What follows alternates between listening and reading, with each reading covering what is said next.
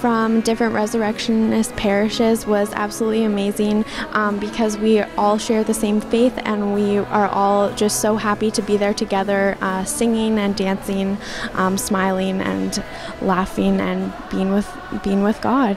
At first there was adoration and testimonies were given of many Catholics, and then after that, which was really surprising, they gathered all the priests together and nuns on the stage, and they made them dance in front of the youth.